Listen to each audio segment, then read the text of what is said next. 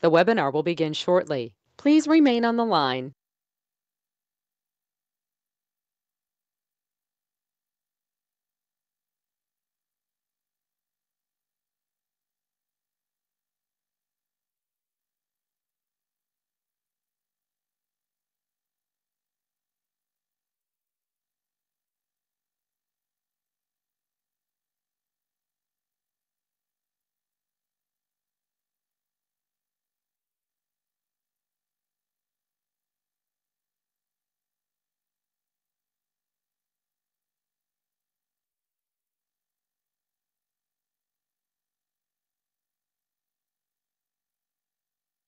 The webinar will begin shortly. Please remain on the line.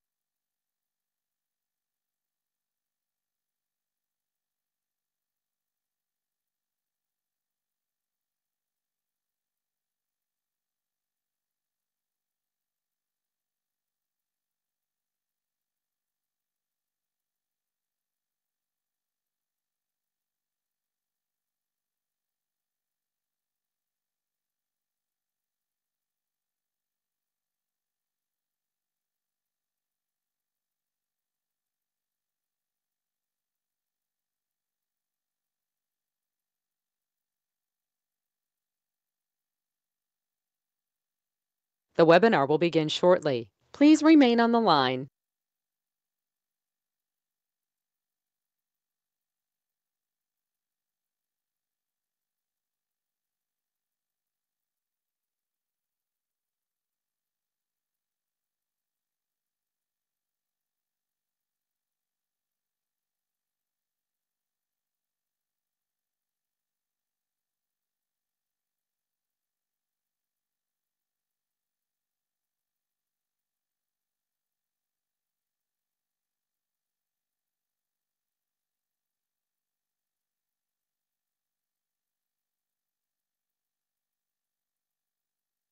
The webinar will begin shortly. Please remain on the line.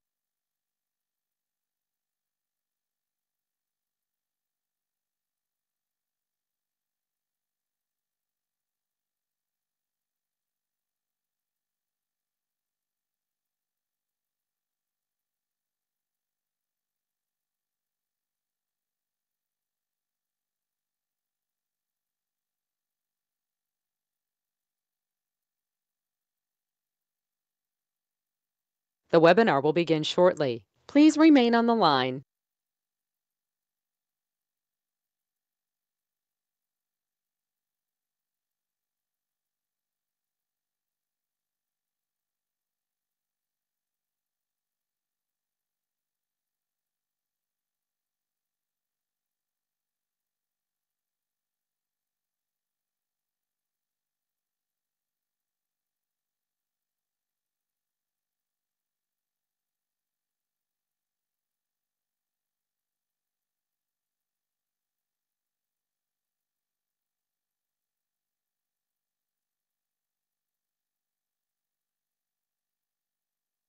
The webinar will begin shortly. Please remain on the line.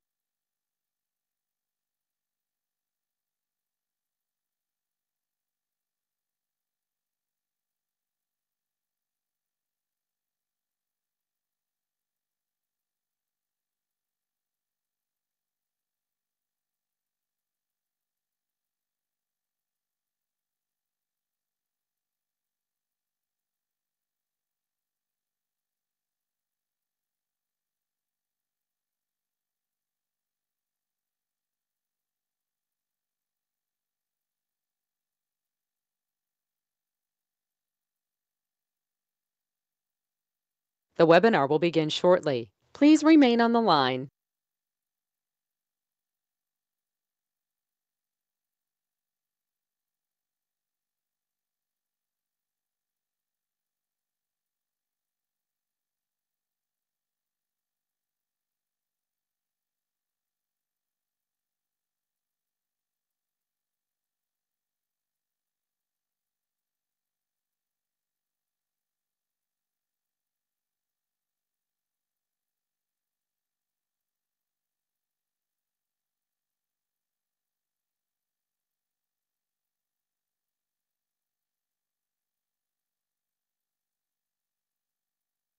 The webinar will begin shortly. Please remain on the line.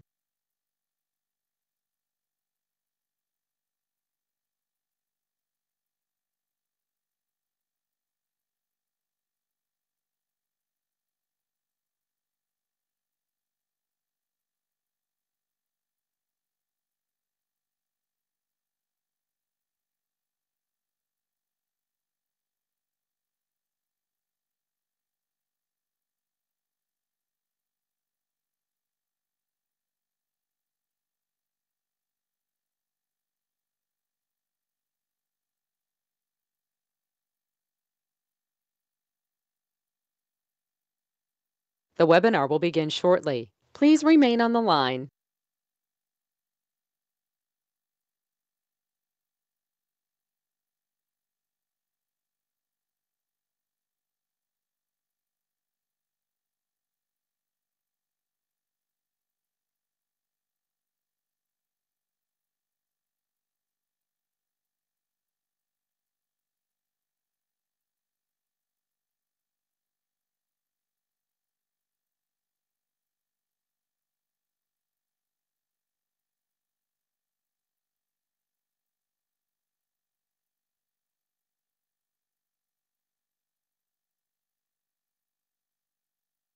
The webinar will begin shortly. Please remain on the line.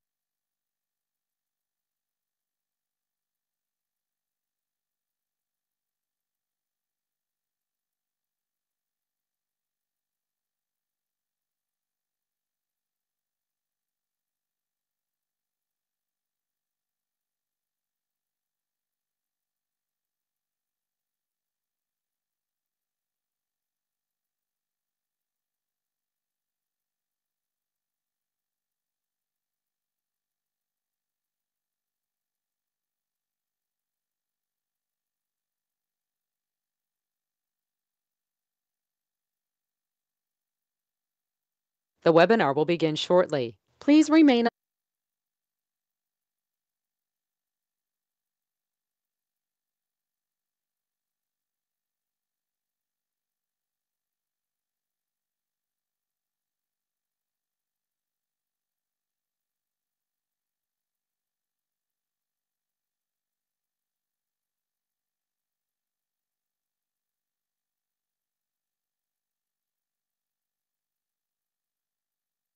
The webinar will begin shortly. Please remain on the line.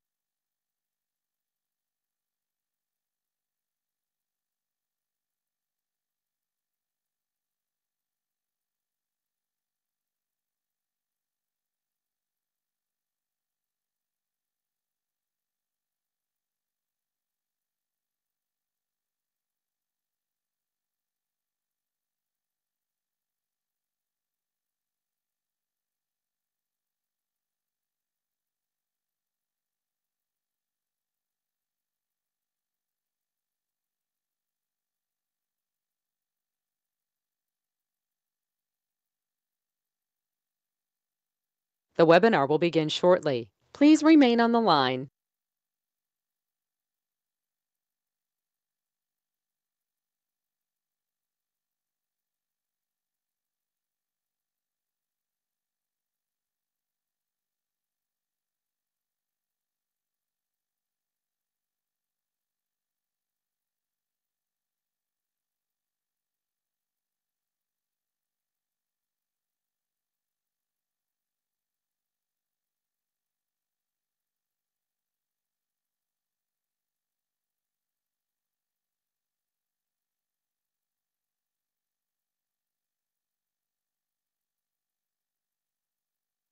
The webinar will begin shortly. Please remain on the line.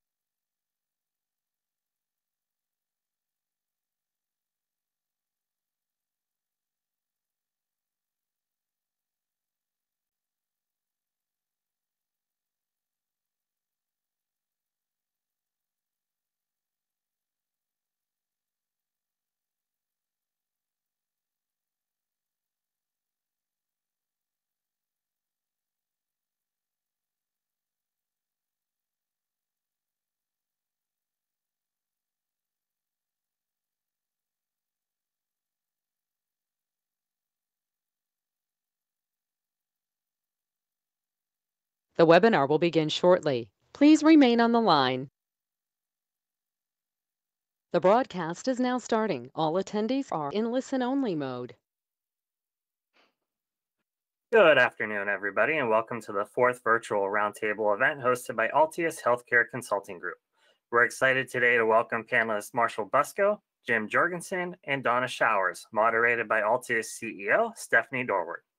Now for just a few quick housekeeping tips for our new attendees. As you can see on the screen in front of you, we are giving you the option to ask questions today through either the GoToWebinar version, whether you're watching on Facebook or on YouTube today. If you're joining us through GoToWebinar, you'll see on your screen there's a questions panel. You can enter a question in this panel. We'll be alerted and we'll break in to ask the panelists your question. Also, you may opt to raise your hand. If you raise your hand during the session, we'll know that you want to speak with us. When we get to a break, we'll call on you and we will unmute you and let you speak. With that being said, I'm going to pass the reins here over to ALTIUS CEO Stephanie Dorward for today's webinar. Thanks a lot. Take it away, Steph. Thank you, Brian. Good afternoon, everyone, and thank you for joining us for the fourth episode of our roundtable discussions. I am excited today to join the stage with three other panelists, Jim Jorgensen, Donna Showers, and Marshall Busco. We have a lot of great content for you today, and we're going to start with just talking about a few updates that we've collected on staffing areas and a few general tips for you to consider as you continue with your planning sessions for both now and the future. And then we're going to hear from Jim Jorgensen on some specific pharmacy staffing questions that we've received, as well as things that he has picked up over the last several weeks on how pharmacies should respond to the COVID-19 pandemic, and more importantly, plan for the future. I'm then going to have a conversation with Marshall Busco from Intelair about what they're hearing within the marketplace from their members within the supply chain regarding staffing concerns that they have, and also solutions that hospitals and healthcare executives may consider right now given the pandemic. And then we will conclude with information from Donna Showers, focusing on laboratory, both updates on diagnostic and what's happening within the diagnostic laboratory market, and some general information that I think everyone within the panel will find extremely useful. So I thank you so much for participating today, whether you're participating live, you're downloading it within our client portal, or you're joining us on YouTube or Facebook. So we'll start today with just a few general updates that we have collected on the continuing situation. Number one, CDC has issued some new guidance for all hospital and healthcare entities, regardless of what stage of the pandemic you're in. The guidance is very general, but in general, they're saying that anyone entering your facility should be wearing a cloth face mask to prevent the risk of transmission. And in addition, that all hospital and healthcare entities should really be considering checking all healthcare employees coming into the unit or coming into the organization or facility to see if they're exhibiting symptoms. And what they're saying is that everyone needs to be screened and triaged as if they may actually have the COVID-19 virus. So just a few updates on the CDC. One of the things that we have been hearing a lot from our clients is how do you educate right now with the midst of the crisis? A lot of you are dealing with cross-training. You are actually trying to heighten individual staffing members and elevating their skill set. And what we're seeing right now is a big push to just-in-time learning and just-in-case learning. And there are a lot of platforms that are pushing this out via tablets, pushing it out on cell phones, and it's ranging from actually training individuals within your organization on very basic respiratory information, emergency department information, and critical care protocols in case they are called upon to be on the front lines. We're also seeing the push with non-clinical staff in certain hospitals to administer tests that they may have not been responsible for in the past, and training protocols and steps to get them up to speed on the proper notifications and what they should do in those situations. And also seeing non-staff register patients, people that typically haven't been involved in revenue cycle or stepping in and actually taking these roles in both triage stations, emergency department, and other places. And this just-in-time, just-in-learning protocol is, again, they're really micro-learning sessions that are very short, but some of them are getting very detailed on how you can operate different ventilators. There are a lot of ventilators hitting the market that staff have not been trained on, and those modules can be downloaded onto tablets and trained quickly. We're also seeing some rich virtual learning devices and stages there. So just this platform for education is changing quickly, and we just want everyone to be aware that these solutions are available to you from supply chain and medical device vendors that are actually pushing these out into the industry. Also, we're hearing a lot about patient communication, and just a few guidelines on effective communication in the face of a environment where we're dealing with fear and anxiety.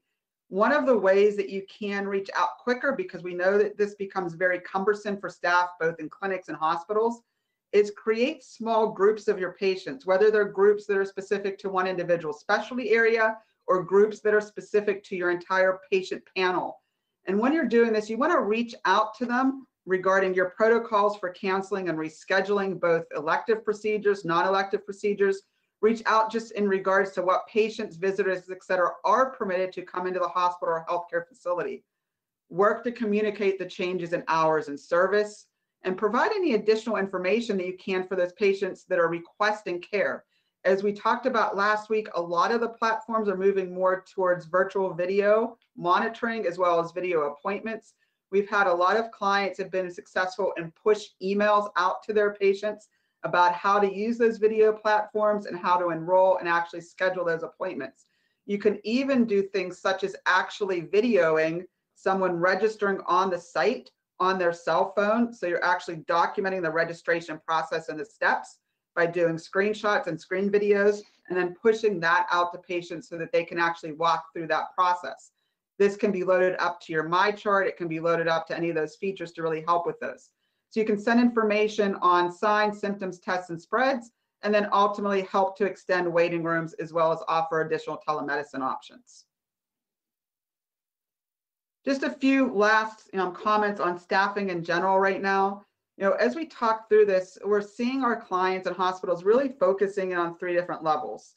They're looking at long-term strategy, because what we have realized quickly is the long-term strategic plans or short-term strategic plans that your hospital or healthcare entity have had probably are not as valid as they were 6 months ago, which means we're seeing a lot of senior executive teams revisit those plans and adjusting them. So there's the strategic component where you're working on forward sets of assumptions. We also right now are seeing operational plans being built about how do you react for today, right now, but also what should that operational plan look like 3 months down the road, 6 months down the road, 9 months down the road. And then in general, we're seeing the crisis planning. So depending on whether you're in a COVID-19 hot section of the country or a section that really hasn't seen any cases, you're responding to this crisis, and which really demands the fluid set of assumptions. We are providing the next here for our clients on the pathway to the next normal. And what this really involves is really bridging between all 3 of these and fluidly moving between strategy, operational needs, and ultimately crisis needs. And as we do this, we're working with you to do those demand projections for what you need right now, given the current crisis based off your true volume levels, what you're going to need 3 months down the road, looking at some volume rebound projections and or stagnation, 6 months down the road, 9 months down the road, and 12 months down the road. And while we're doing this, we're helping you to understand where you can continue to cross-train, both documenting and evaluating staff that you have possible in those cross-train areas, because that might be important right now, but it may help you with efficiencies down the road as well. We're looking at you and helping you expand telemedicine where you may need to, and then ultimately really helping to project those scenarios moving forward. So if you need support in any of those areas, please make sure that you reach out to ALTIUS, your contact rep, or to me directly, or to Randy Lynn, because we're really focusing on 9 to 18 month plans right now. What we have told by industry experts is they are expecting a long-term rebound to pre-COVID-19 numbers. And in order to plan for that, it's always better to plan conservatively and then extend beyond that. So with that, that's the general staffing information. And if you have additional questions on that, I'll answer them at the end of the roundtable. And we're going to move into some pharmacy discussions. So welcome, Jim, to the panel today and the roundtable. We're really excited to have you with us. Thank you, Stephanie. Maybe just a little bit of background too on myself. 35 years of health system pharmacy leadership before I joined my current company, Visant. I was in the Chicago area for 15 years with the Franciscan Alliance. I was the senior pharmacy executive at the University of Utah. for 14 years, and then I was the senior pharmacy executive for the Indiana University Health System. And when I was at Utah, I also had occasion to direct pharmacy elements for the 2002 Winter Olympics, which was interesting because a large part of my responsibility was planning for a mass casualty event. So what will we do in case of a bioterrorism event or a chemical event?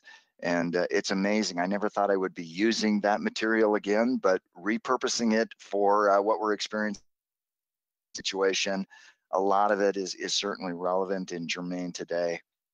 And in addition to our normal consulting work across the country, we also have the privilege of leading the pharmacy programs for the University of California, San Francisco. So in addition to general consulting, we're on the front lines as well. So, much of my comments today will be based on our experience at UCSF, hundreds of clients that we get the opportunity to interact with across the country on a regular basis. And what we're seeing in hospitals right now is a dramatic shift. Most hospitals, at least our client base, we're running probably 80 to high 90s in terms of occupancy and clinic utilization, and that has dropped precipitously. We're seeing most hospitals now down in the 40 to 50% occupancy rate. Everything but crucial clinic visits have been curtailed. Stephanie and I were talking before we started. She even had one hospital that was down in the 10 to 20% range for census. So the way hospitals operate have definitely really shifted. And what we're seeing is a big shift towards critical care away from general med surg. So most hospitals find themselves overstaffed in terms of med surg resources and med surg beds, and understaffed in terms of critical care beds and critical care resources. But what we've seen in the pharmacy is, even though there's a big reduction in overall census, pharmacy workload has actually gone up, basically because of the amount of medication support needed for that big influx and surge of critical care patients. So just some general thoughts and tips on staffing in terms of the pharmacy. As you experience increases for extra staff in your clean rooms to be able to accommodate that increased demand. You also might want to look at some compressed staffing or scheduling options. So a lot of organizations are extending their staffing out from 8 hours to now 10 hours and 12-hour shifts. Again, trying to decrease turnover and potential exposure of their staff to the virus. Want to really revisit your sick call guidelines. So what would you do if a large section of your staff found themselves unable to come to work? How would you be able to respond to that? What we've seen is, typically in the hospital world, their workload is a little bit lighter on evening, night, and weekend shifts. That is not the case in a COVID surge. It's all hands on deck. There is no downtime. It's as busy around the clock as it is any other time during the day. So plan for that type of workload. It's also advisable, given that type of workload, that you plan to have a manager in the pharmacy 24 hours a day to help mitigate and respond to emerging situations, because this situation changes not only by the day, almost by the hour. One of the plans that a lot of hospitals had as well to mitigate some of the workload demands in the central pharmacy was they were planning on repurposing their clinical staff, the clinical pharmacy staff that works up in the patient care areas, supporting. If they needed them, they were thinking they could just pull them back down into the central pharmacy. Clearly, that is not a good plan, as we found out. The workload demands and the needs to have clinical staff available in the patient care areas to support clinicians and prescribers is greatly increased. Recognizing that now we might have a lot of nurses and physicians working in critical care units that aren't all that experienced with that practice setting, and having pharmacists there to help them with medication selection and dosing is really critical. So what we're seeing is emerging drug shortages, particularly around sedation medications, analgesia medications, paralytics, hydroxychloroquine, multi-dose inhalers, and crash cart medications. So having someone there that understands, if option A isn't available, what can you use for option B, C, or D? And then how do you dose those drugs and how do you monitor those drugs is really invaluable. I think the other thing we're finding is that patients in the critical care unit on ventilators often require way larger doses than most prescribers are used to using. So again, having an experienced pharmacist there that can guide them on how to prescribe those larger doses and how to monitor those larger doses so that you don't cause harm is crucial. We're also finding with a lot of patients with extended intensive care stays that there's an increased risk of thrombosis, blood clots. So again, having someone there that can really effectively help monitor to prevent deep vein thrombosis, or we're even finding that with the COVID patients now, there's an increased risk of thrombosis in the microvasculature of the lungs. So what laboratory values should be monitored regularly, and having another set of eyes to do that is really important. And then I think if anybody's been watching the news, you're seeing a lot of daily chatter about unapproved use of approved medications, hydroxychloroquine, chloroquine, azithromycin. The data on all of these drugs is really not very good. And we understand that there's a lot of unapproved clinical trials going on out there. You know, when you don't have anything else to try, a lot of prescribers are willing to try some of these drugs.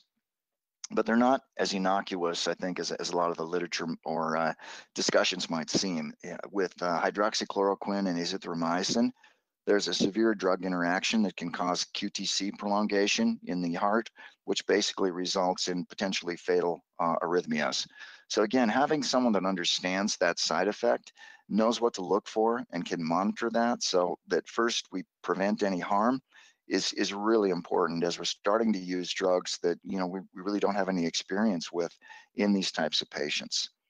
The other thing that the pharmacists have really been invaluable with is as places get more innovative with delivery systems, the pharmacist can help them really think through to make sure that the patients are getting the desired drugs in the right doses. And one good example of that is intravenous pumps. So you obviously don't want to bring your pump into a room with a COVID infected patient. So a lot of organizations are really getting innovative. They're drilling a hole in the wall and they're using computer conduit going through the wall, create that mile-long tubing setup that can really impact the performance of the pump and the delivery of the medication. So again, having an experienced resource to help you think through that is fantastic. We're also seeing a lot of organizations looking at remote work options with the pharmacists. So order verification, you can really do that function anywhere. So there's no real need to bring some of those staff into the hospital. So again, you can help mitigate potential transmission of the virus by taking advantage of those remote work options. A lot of places are also thinking of cohorting their staff, so creating smaller pods of staff so that if someone was infected, they wouldn't affect the larger staff on the whole. And then think about sharing or pooling staff between hospitals. I know in San Francisco, the hospitals have all got together. They designated one hospital as a surge hospital with excess bed capacity. So if everyone does get overwhelmed, they can all fall back on that. And then the School of Pharmacy at the University of California, San Francisco is actually going to be repurposing their faculty, their pharmacist faculty, to support that surge unit if it's necessary. So get a little innovative with that. And also think about how you're going to get your staff to work. Because with public transportation disruptions, that's the primary transportation mode for a lot of staff in a lot of big cities. So if the subways aren't working, if the metro isn't working, if the buses aren't working, if you don't have access to Uber and Lyft, how are you actually going to get your staff to work? So think about that. And then really just think about activities of daily living for your staff.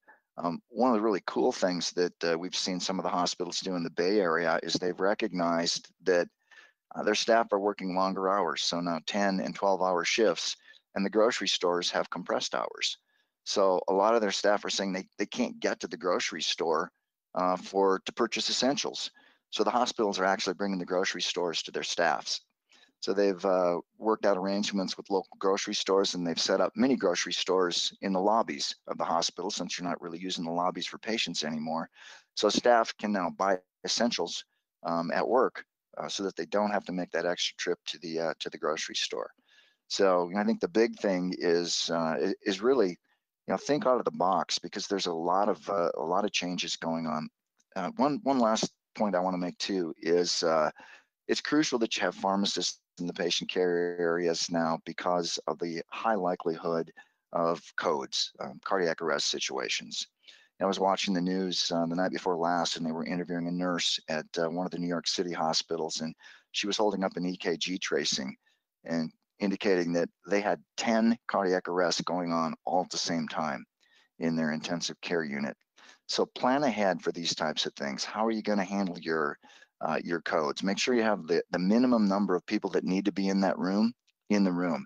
Don't bring the code cards in the room. Have the pharmacist outside the room prepping the meds to pass back into the room for the nurses and the physicians that are providing the direct patient care for that code. And then you might want to think about things like, the defibrillator typically sits on top of the code card. Find another transport mechanism for that defibrillator, because that absolutely has to go in the room. But if you don't have to bring the code card into the room, then you don't have to worry about decontaminating it. And then finally, for your retail pharmacy, think about how you might minimize traffic for the retail pharmacies. So if your patients do need their meds, don't bring them into the hospital-based retail pharmacy. Think about creating meds to curbs where you can actually deliver those things out to your employees or your patients that need them without having to increase traffic in the pharmacy. But the whole thing is, how do we support these patients? At the same time, how do we mitigate the potential transmission of the virus to our staff and their families? I know a lot of places, I was talking to Arash Debistani, who's the chief pharmacy officer at New York University Langone. Hilton has actually donated a tower at the hotel so that the NYU staff can now quarantine themselves and stay at the Hilton and not have to worry about bringing the virus home. But if you do have staff that is going back and forth in home, you should really think about what are the processes and procedures that everyone's going to be following so that they can mitigate risk of actually transmitting that virus back home. Definitely a new world right now. So thank you. Just some initial thoughts there. I'll turn it back to you, Stephanie. It's a lot of great information, Jim. Really appreciate the advice that you're providing to the hospital community on what they should be considering right now in pharmacy. Before we twist our topic to another area of the hospital, they be focusing their attention. Yeah, that's a great question. Concomitant with the 40 to 50% reduction in census, hospitals are seeing a 40 to 50% reduction in revenue. And, for a lot of hospitals, they have limited cash reserves. And so this is really concerning. So as we look at, what comes after the post-COVID situation, I think trying to find any mechanism that you can to quickly reduce expenses, eliminate expenses, or mitigate expenses is key. And at the same time, where can you find revenue to replace that? And pharmacy is a great place to look. And 340B certainly for places that are eligible is really important. So what can you do to actually optimize your 340B savings? Because that's immediate money in your pocket. What should you be doing in terms of looking at your current claims, your current purchasing, your contract pharmacy arrangements to pick up as many quick dollars as you can? And then the other phenomenon is, we've had 17,000 people lose their jobs, and that count continues to go up.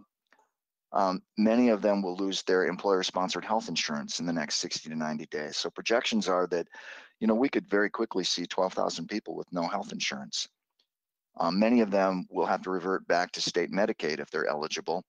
And that influx in Medicaid numbers could actually change the disproportionate share adjustment percentage, which is the threshold for organizations to be eligible for 340B.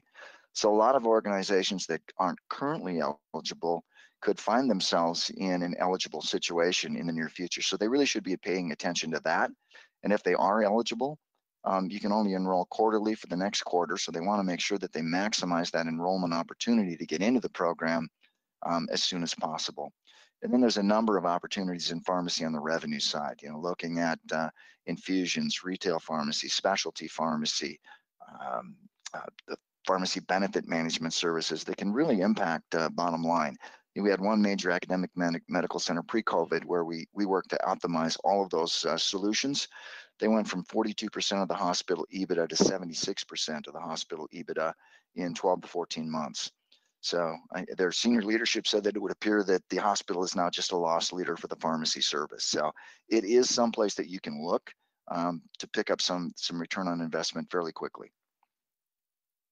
Thank you. That's great information and definitely information I think everyone can find useful right now. So I really appreciate your thoughtfulness on this. And for the rest of the audience, we will be inviting Jim to our podcast next week. So make sure if you enjoyed the content that he provided to you today, that you look for his podcast episode with us coming in the next few weeks. Thank you so much, Jim. Really appreciate you participating today. Thank you for the invitation. Definitely. And with that, we're going to shift gears a little bit to speak with Marshall Busco from Intelare. And we're going to talk first and foremost about some of the things that he's been hearing from the members, not just about staffing, but concerns in general. And then second, we'll talk about things that the C-suite should really be focusing on right now as you consider what your next steps are, either operationally, strategically, or long term. So Marshall, thank you so much for joining us today. Well, I appreciate it, Stephanie. Thank you for having me on the call. Jim, you put out a lot of good information, and I think I'm going to be a little redundant in some of the things I say because it was right on point there. One of the things we did several years ago was to develop a disaster preparedness program for our membership, and primarily that focused around natural disasters, hurricanes, tornadoes, floods, and so forth. But we recommended everybody having one, develop a playbook, have policies and procedures, test it, manage it, reassess, redo it again. And we fortunately just third quarter last year redid it internally for our own team. So we staffed up and we put together a command center and functions for people in various different areas. And I don't know if it was prescient, but our timing played out pretty well. So when the pandemic hit, we were prepared from an internal standpoint to provide resources to our members or direct them to resources if we didn't have those, where they could get supplies, answers, solutions, and so forth. From a supply chain perspective, I think the first thing that rose up on everybody's horizon was PPE, ventilators, things that folks were having difficulty to get. And so we put together a landing page on our member portal with information that spans about on COVID. And if we had relationships with organizations that had access to such supplies, we put their information out there pretty much daily because everything's in flux and it changes pretty well. Another area that we saw a big request for was computers, laptops, network security. With some of the remote facilities, the triage units, the telework, the telehealth going together, people were having a tough time getting equipment, and we allocated and got our suppliers together to do the same thing. So they're posting out on the website what type of supplies they can get. I mean, if you're buying a HP and you're standardized on that, you might not be able to get HP. A Dell would work or a Lenovo would work, and I think people need to understand that as they're going as well. I think the cybersecurity around that, you saw on the trades and the publications and the newspapers and television, a lot of folks using Zoom. We were big on having something that was HIPAA compliant so that folks wouldn't expose themselves in other ways out there, and have some solutions in those areas to direct people to. Drugs is another area that Jim talked about. We have a pharmacy team that works with the manufacturers out there diligently to get any particular update and work with our members to put them in the right directions to find such supplies if the supplies are available at all. And if there's back orders on certain things, we post those back orders and what the time frames might be along that area. Personnel, clinical personnel right now, especially in hotspot areas, there are premiums being paid for people. I talked to some folks out in California, and they say, I could get pretty much any job I wanted to. So, that might be your staff that's getting poached. You need to think about that a little bit from that perspective. And if you are in a hotspot, you might have to pay a premium to do something like that as well. I think, Jim, you hit another one was the decline in revenue of organizations you're seeing right now. In order for people to staff up or to buy equipment or to get ventilators or extend their telehealth program and their infrastructure, they're going to need capital.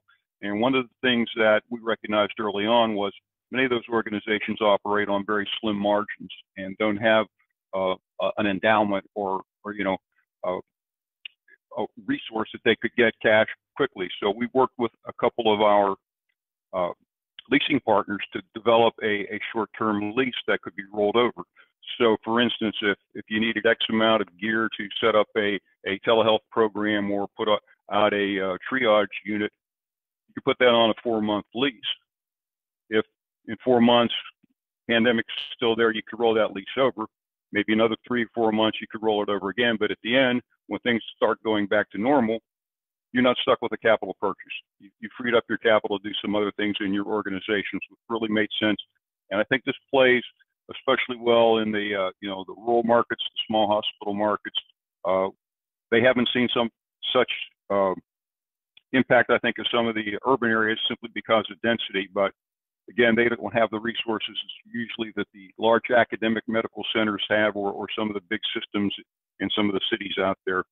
So we're trying to think outside of the box most of the time. We think that we have a capable team. We have resources in pretty much every functional area that we can direct people to, from pharmacy to med surg, lab, DI, IT, plant and engineering, supply chain, food and nutrition, you name it. And that spans all classes of trades. That's not only acute care, but that's pretty much in every form of non-acute care as well. So providing good information, I think you said it earlier, Stephanie, I don't think you can over-communicate. We've seen in different states where information is tough to find. You don't know how many people have been exposed. You don't know how many have been tested. You don't even know the race of some of these people that have tested positive. So I think one thing that organizations can do to their teams is cascade information on a regular basis. Let people know what's going on. It restores the faith that everybody's in this together. We're getting good information from our leadership, and we're moving in the right direction. So I'll pause there for a second. Marshall, I think that was great information on a lot of the different areas that organizations should be looking at right now, not only from a supply perspective, but also from organizational and financial health overall. What we're seeing our clients do is really focus in on all aspects. So it's a matter of how they can just sustain operations right now with enough staffing, with enough resources and enough revenue to continue. So I think you touched upon a lot of great areas that they can certainly look, and things that they should be thinking about right now. So I really appreciate you joining and sharing some knowledge today. Thank you. So we're going to transition to Donna for some laboratory. And again, to all of the listeners right now, if you have specific questions on either pharmacy, laboratory, supply chain, or staffing in general, please make sure you either raise your hand or drop those in the chat box. We'll make sure at the end of the session that we answer all of your questions. In addition, if there are other areas, departments, concerns that you have, either as a department manager, director, or hospital executive, please make sure you reach out to us to provide that information to us as well, because we'll ensure that we tackle those topics on the next episodes of both our podcast, ALTIUS Answers, as well as our virtual roundtable. And with that, I'd like to welcome Donna Showers to the presentation and virtual roundtable. Donna, thank you so much for joining with us today. I'm excited to hear what you have to say about laboratories. And Donna's going to really share some detailed responses that we've seen within laboratory and information that I think everyone's going to find extremely useful. Thank you, Stephanie. You can go ahead and go to my second slide, please. So if you're not from laboratory can be kind of mysterious and unknown to people. So my presentation today, I'm going to kind of give you some information about lab and about testing that you may not know, just to help develop a good framework. Then I'm going to go into what the testing capacity is with the various labs around the country. I'm going to talk a little bit about supply chain issues and best practices. And then I'm going to share a really interesting interview that I had with a local lab leader here in the Minneapolis market. Next slide, please. So when you think about COVID-19 and lab testing, it really is a perfect storm, if you will. I have personally been involved in lobbying efforts with national and local legislators on 3 particular topics that have crippled the laboratory and made them perhaps not as able to respond to this COVID-19 situation as well as they could because of these issues. And these issues have not been resolved by our legislators, but I know for a fact that they are getting a little bit better attention today because of the pandemic that we're dealing with. The first one is workforce shortages. Med techs and histotechs and cytotechs and phlebotomists are in very short supply because we are unable to keep up with the demand. The schools and the internship programs just aren't turning out as many of these skilled workers to be able to keep up with even normal demands for lab testing, much less being able to keep up with the testing requirements today with the COVID-19. The second issue is something called the Protecting Access to Medicare Act, or PAMA. Basically, this it really just reflects CMS drastically reducing reimbursement to laboratories through the fee schedule. The reduction in reimbursement is impacting labs by billions of dollars, which means that today labs are pretty cash strapped to be able to make investments in technology. Some labs have even had to shut down because of lack of funding, and this really affects especially rural communities without easy access to lab testing when these labs shut down. I will say that in response to COVID-19, the CARES Act has at least frozen the cuts from PAMA that were scheduled to be implemented in 2021, but this is really a small concession considering all that labs are facing today. And finally, the third thing is oversight for something called a laboratory developed test. This is where a laboratory develops a test that's not available commercially for a specific reason. There hasn't been clear-cut guidelines for who provides oversight or even the guidelines for how labs should be developing these tests. The FDA and CMS have kind of been pointing the fingers at each other, like which entity should be, providing oversight for this. There is a piece of legislation now called the VALID Act. It stands for Verifying Accurate Leading Edge. IVCT is In Vitro Clinical Test Development Act that is being reviewed by legislators today, and hopefully we will see this pass shortly so that we can have better oversight for LDTs. So next slide, please. So just a few quick definitions. When we talk about COVID-19, this really is the disease itself. Okay, this is the disease that we're all talking about with the pandemic, COVID-19. If you ever see something called SARS-CoV-2, this is actually the name of the coronavirus 2 itself. There's many coronaviruses, okay? They've been around for a long time, but the one that we're dealing with right now during this pandemic is known as SARS-CoV-2, and this is what the laboratories will refer to it as. And what is SARS-CoV-2? This virus is actually a single strand of RNA, ribonucleic acid.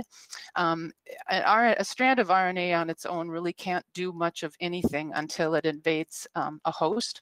Once this virus invades a host, it penetrates the host cells and it takes over programming of the DNA to be able to make replicate copies of itself. So I'm pretty sure that this is where computer virus terminology came from, where we know that a certain coding can infect our computers and reprogram it through that. So finally, when we talk about immunity or seroconversion, anytime the human body is exposed to something that is not itself, i.e. a virus, after a period of time, the human body usually produces antibodies. That's how the immune system deals with recognizing an invader should it encounter that invader again in the future.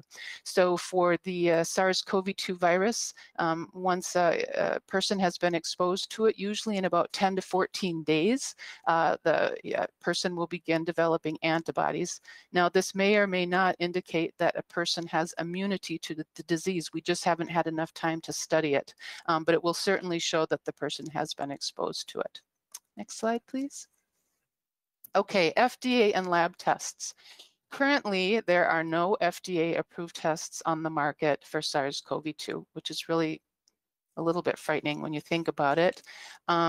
Normally for, let's say a manufacturer wants to develop and market a test, a laboratory test, to go through the FDA process in order to get approval can take years. It can take up to 5 years from start to finish for a diagnostic manufacturer to get their product through the FDA.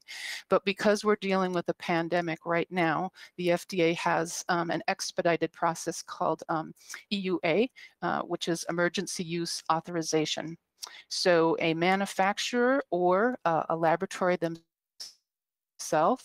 can complete a validation study of a test that they want to offer.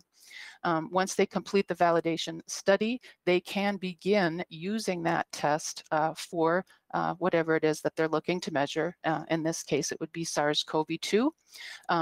Within 15 days of completing the validation study, they need to send their results to the FDA, and then they wait to get the emergency use authorization from the FDA. Now, if this happens within an actual laboratory, that's known as a laboratory developed test. That particular laboratory may utilize their states to authorize that test to be able to offer that to their patients. Next slide, please. So today, for SARS-CoV-2, we have two different types of tests that are being offered. The FDA categorizes diagnostic tests by their level of complexity, okay, from least to most complex.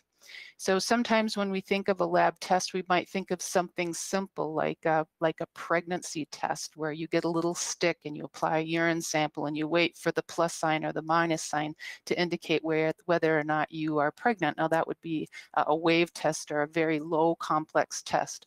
When we're talking about tests for SARS-CoV-2, these are very high complexity lab tests, okay? So the first one is a real-time PCR test. This is a molecular test that actually identifies either the presence or the absence of the virus itself, okay? Generally, these are run in batches on high throughput instruments in the lab. They can take anywhere from 45 minutes to 8 hours from start to finish before you have a result.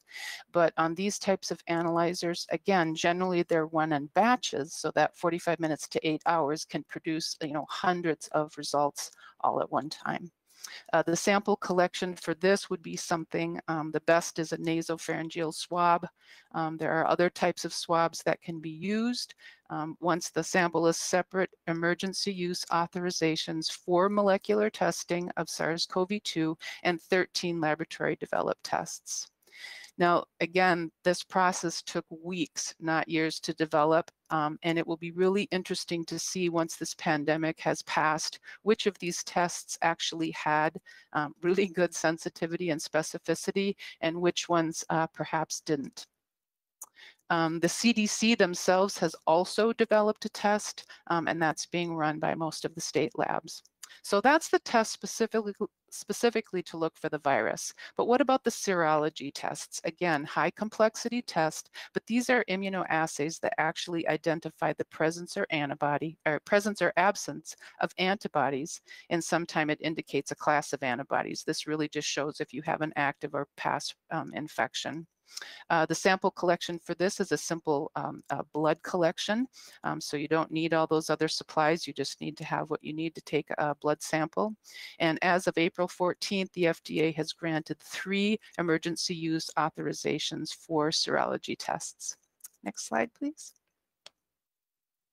Okay, what about drive-through testing? I'm sure many of you have seen this in your communities or certainly seen it on the news. I think that this definition is a little bit misleading because in most instances, you're not actually driving through and getting a test. What you're doing is you're driving through and having a sample collected. So once the sample is collected, then it is sent to a laboratory for testing. And for many of these drive-through testing sites or sample collection sites, the patient first needs to have an order from a healthcare provider or a general practitioner. So they need to have talked to a medical professional, talked about their symptoms, whether they've been exposed to anyone with COVID-19, to be able to get, the order to go through and have this testing done. I also want to talk a little bit about one of the newer entrants to the market that has gotten a lot of publicity. If any of you saw when President Trump actually uncrated one of these on live TV, it's called the Abbott ID Now. This is a rapid molecular test for SARS-CoV-2. It can give results in 5 minutes for a positive and 13 minutes for a negative result, which is stunning when you think about it. 5 minutes for a result. The only thing is the Abbott ID now can only run one test at a time. Okay, so it's not like those batch analyzers I talked about. This one only cranks out one test at a time. They do have emergency use authorization to offer this test point of care, which means that in that complexity level that I talked about, this is actually CLIA waived. So this is being offered in some Walgreens and CVS pharmacies, but because of government allocation, it is being distributed first to the hotspots in the country, as well as some state public health labs. Next slide. Okay, what about commercial reference lab testing and state labs? As of April 14th, we have 95 public health labs across 50 states that are doing testing for SARS-CoV-2. And then I've just listed here, and I got this information directly from their websites, 4 of the largest commercial reference labs. We've got LabCorp performing about 500,000 tests to date. They can run about 40,000 a day. Their turnaround time is anywhere from 2 to 4 days. They were experiencing extreme backlogs early on. According to their website, they have caught up and are able to turn out results in 2 to 4 days. Quest so far has performed 800,000 tests. They can do 45,000 a day. Turnaround time, again, 1 to 2 days. Mayo is one of the emergency use authorization locations that is offering serology testing. They're doing about 8,000 a day. They just started this last week. Their turnaround time is about one day. And they are also participating in something called the convalescent plasma program. And what this is when you have patients that test positive for antibodies to the SARS-CoV-2 virus, you can collect plasma and transfuse it into another patient, which hopefully will transmit testing simply because of the allocations of both capital equipment and testing reagents to other areas of the country that were considered to be in higher need than the Rocky Mountains. Next slide, please. Some new testing that is currently being evaluated by the FDA. They're looking at a saliva test. Rutgers University has been granted emergency use authorization as of April 13th. Helix in San Diego just finished validation also for a saliva test, which would certainly make collecting specimens much easier if we didn't have to do nasopharyngeal swabs. The FDA is also looking at some home sample collection kits. The first submissions were not approved. They're looking at some home testing kits. Again, the first submissions have not been approved. They're also very interested in looking at 3D printing of the various types of swabs that are needed to collect specimens. Next slide, please. So what about the supply chain constraints? So much like personal protective equipment for laboratory testing, there are also severe shortages of products because the national government and the Department of Defense are working with suppliers to allocate these supplies, which would be specimen collection, test kits, capital equipment to high need areas. In other parts of the country, there are severe supply shortages, especially again in the rural areas. So this is just a quote from Cindy Johnson, who is a Senior Director of Lab Services at CentraCare, which is a large IDN system in the central part of the state of Minnesota. She's also the president of the American Society of Clinical Lab Science. And her quote is, "Central Minnesota is a big black hole. We can't get SARS-CoV-2 reagent kits for equipment we already own, nor can we get new equipment reagents for at least 2 months. We are also constrained by a lack of sample collection products." So her laboratory is not able to do any testing in-house, and they are dependent upon state labs as well as commercial reference labs in order to get results for their patients, which at least they have some place they can send them, but the turnaround time is not always optimal for some patients. Next slide, please. So here are some best practices for rural provider labs. This information came to us from Intelare members in a couple of town hall meetings that we've had with them. One of the things that they suggested is limiting the number of techs who actually collect samples from COVID or COVID suspected patients, and this can reduce exposure to your staff as well as conserve PPE. They talked about either autoclaving or UV sterilization of masks, N95 masks. In some cases, they're making their own masks out of surgical grade fabric. Some of them have dedicated a special courier just for transferring COVID samples either to the state lab or to commercial reference labs. In some instances, they found local pilots that would be willing to transport specimens to testing sites. In dealing with the shortages of transport media, they're finding ways to aliquot it. So if the transport media comes 3 milliliters to a tube, they're kind of pouring that off and trying to get 2 samples out of one. And also they're prioritizing their patients' specimens on where to send them to either state labs or to reference labs. Next slide, please. Okay, and I'll finish today with an interview that I had with Health Partners, and specifically with Rick Panning, who's the Senior Administrative Director of the Lab Services at Health Partners. He's also a member of the Minnesota Governor's COVID-19 Task Force and Test Work Group. Health Partners is an integrated nonprofit healthcare provider and health insurance company located in Bloomington, Minnesota, offering care, coverage, research, and education to its members, patients, and the community. Next slide, please.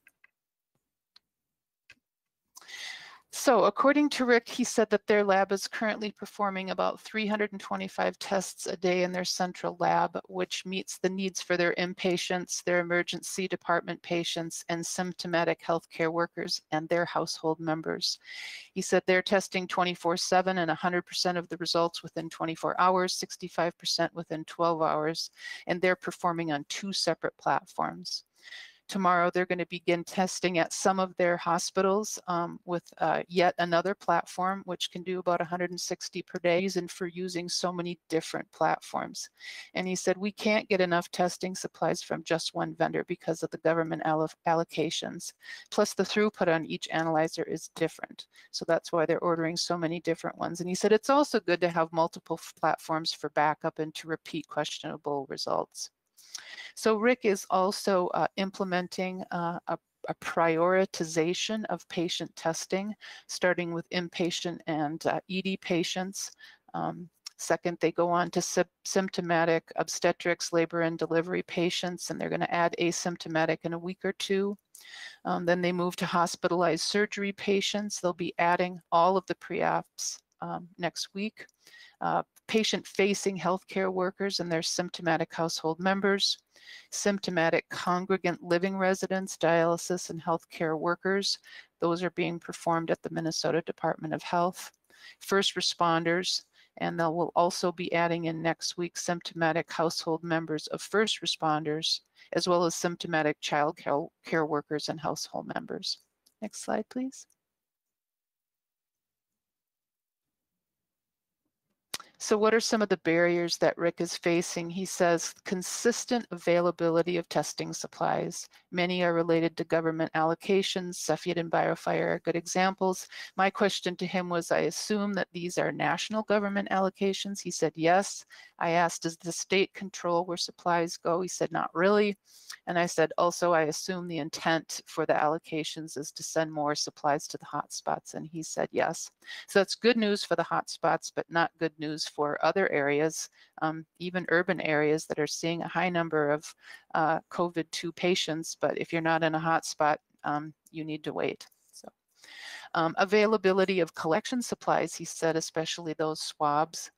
Let's see. I'm not going to read all of this. I said, in your opinion, is it warranted to sacrifice sensitivity for the ability to at least offer some type of testing? And he said, only as a last resort, bad specimen in, bad result out.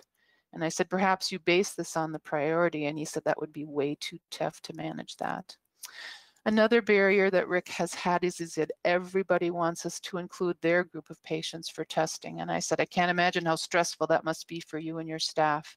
And he said, it's really intense now because our normal business is down anywhere from 50 to 75%, and we're going to start to furlough employees, which is something that both Jim and Stephanie talked about earlier.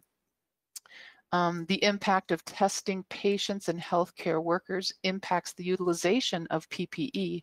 And my question was, are you able to recycle or reuse PPE through sterilization or other methods? And he said, we just work with 3M. 3M, of course, is a Minnesota-based company, and have proved that we can re-sterilize our N95s and will lengthen the use by 5 times. And according to Rick, no other PPE can be sterilized or reused. And I asked him about 3D printing of NP swabs. He said, we were connected with a manufacturer of the swabs in Minnesota. He said, the problem is the flexibility of the shaft and also the brittleness of the swab tip compared to a flock swab. And I just said, ouch, that sounds really painful. I wouldn't want anyone using one of those on me. Okay, one more slide. I think this is the last one. And then in regards to best practices with serology IgG, so they are going to start to test patients to see if they have antibodies to SARS-CoV-2. And I said, I think this will be very important information to have, not only for helping to make decisions about healthcare workers with potential immunity, but also for studies on COVID-19 after this crisis has passed.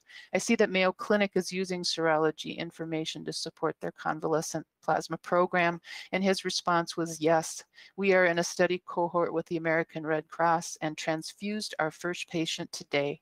We are being very careful, though. The IgG test would be to determine if someone has been exposed, not immunity at this point, because we just don't know for sure. So I think that is my last slide. Thank you for sticking with me through all that. Thank you so much, Donna. That's fantastic information. And, one thing that I just want to point out to all of our, audience, both our clients as well as the listeners, right now, the last number that I heard is we've only tested roughly 3 million people in the United States for COVID-19.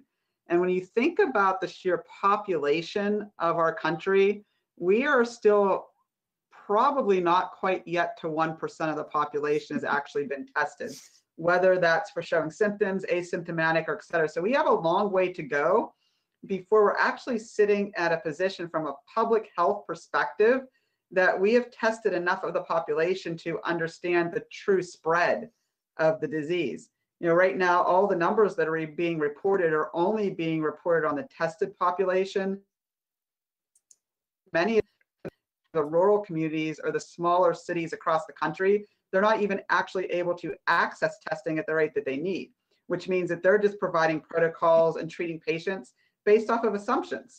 The assumption tends to be assume that the patient has COVID-19 and take steps like Jim mentioned on, cutting holes in the wall and putting the IV tube through the wall so that it's not actually coming into the room, keeping the crash carts outside the room so that you don't have to decontaminate them after you're using them. So right now, it's a matter of treating everyone as if they have it, treat everyone as if they are already asymptomatic, and taking as many protocols as you possibly can. And with that, I believe we have 1 or 2 questions coming in from our audience. So I'm going to turn it over to our host momentarily to see if he's taken any of those questions, and then we'll flip back to our panelists for a minute or 2. Yeah, we have a question from Corey Sylvester for Jim. Jim, Corey's question is, how would a hospital optimize the 340B program to increase revenue given the future loss of insurance going to Medicaid? Yeah, it's a great question, great opportunity there, I think. And one of the things, well, in fact, we recently had the opportunity to support a 340B program at a large academic medical center. And one of the things that we did was really go back and take a very careful look at how their third-party administrator was processing their claims to make sure that everything that was supposed to be in the 340B bucket was, and that there was an excess use of the wholesale acquisition cost bucket. And also to make sure that there was no backlog of pending claims where perhaps the third-party administrator was missing bits of information, and so they were sitting on the claims. Just cleaning that up was $9 million. So, I mean, that's probably an extreme case, but making sure that you really look with a fine-tooth comb at everything that you are due, and then again, doing that all in the context of full compliance as well. But you know, oftentimes there is some leakage there that you can pick up fairly quickly. All right, then I also believe, Jim, that you had a question or two for Marshall, if you want to go ahead and ask that. Yeah, Marshall, one of the things that we're seeing, I'd really be interested in what you're doing is, you know, how do you mitigate the potential of every organization wanting to stockpile meds and supplies and potentially contributing to artificial shortages? You know, that is a difficult one right now. Our leaders are taking a look at that. We're at the mercy right now of the supply chain channel as well. So, you know, when we find that there are opportunities out there, we're looking at, you know, what the historic volume of the organization that was purchasing as opposed to what they're ordering right now, and are they in a hotspot area? A couple other things that our internal teams look at and our contracting teams as well, but we don't have a good handle on that right now.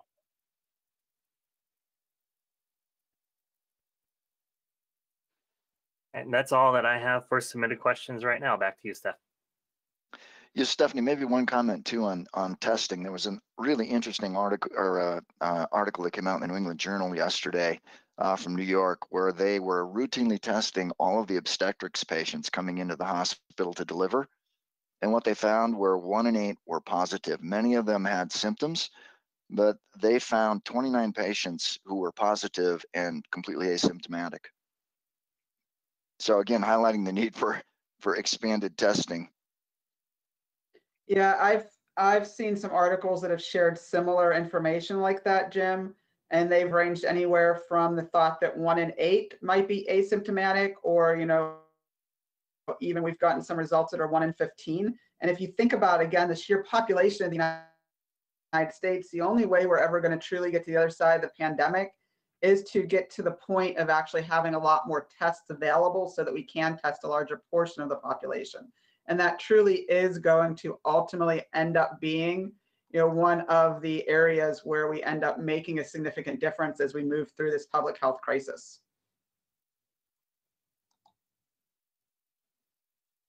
So, you know, for all of our participants, you know, we've touched upon a lot of information today on both laboratory and pharmacy. If you have any follow-up information for our panelists, so please make sure that you're subscribing to ALTIUS Answers. We just released a great episode of ALTIUS Answers this week from Dr. Jerry Palaio. Dr. Palaio focuses on burnout and resiliency, and her podcast really talked about the situation that's occurring right now on the front lines. You know, we have a lot of our frontline workers that have been dealing with shifts where they might actually be at the hospital for 12-hour shifts, 24-hour shifts, et cetera. And whether it's they're in a hotspot or they're in a rural area that just right now is just having difficulty with staffing issues, whether they've had to furlough workers or other situations, we're finding right now that that's a big problem that's occurring. So one of the things that I'd really encourage everyone to do is, you know, really review that podcast, watch Burnout. You know, as your staff members are going through things, Dr. Palaio talks about some things that you can identify within your work staff that really exhibit steps to burnout. And the other thing she touches upon is that first-line responders that are actually in the hotspots right now may in the future start to really see situations that mimic post-traumatic stress syndrome. So as we're, you know, evaluating, you heard Jim say that there was a hospital that was dealing with multiple codes all at one time and not having enough staff at that hospital to actually respond to the codes. Well, if you're a nurse, you're a tech, you're a patient, wherever you are in that actual hospital unit, you're hearing all that coding, you're dealing with all that, you're going to have some post-traumatic stress syndromes that come as a result of that.